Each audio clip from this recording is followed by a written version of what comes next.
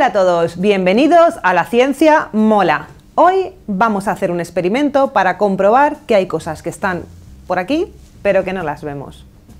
Vamos a ver qué necesitamos. Una botella de agua, una chincheta o cualquier objeto punzante, un poco de agua, que también la podemos coger directamente del grifo, y un barreño. Vamos a comenzar haciendo un agujero en el lateral de la botella a unos 3 dedos de su base. Nos ayudamos con la chincheta. Ahora ponemos el barreño, tapamos el agujerito que hemos hecho con el dedo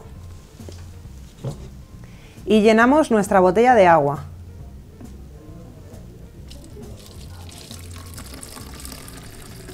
Y ahora cerramos. Comprobamos que esté bien cerrada y quitamos el dedo del agujero.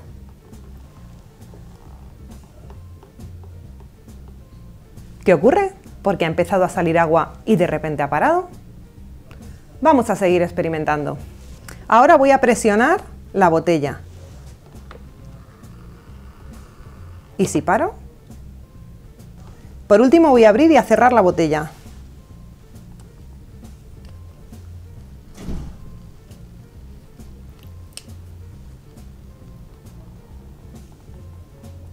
¿Pero qué ocurre? Porque unas veces sí que sale agua por el agujerito y otras veces no.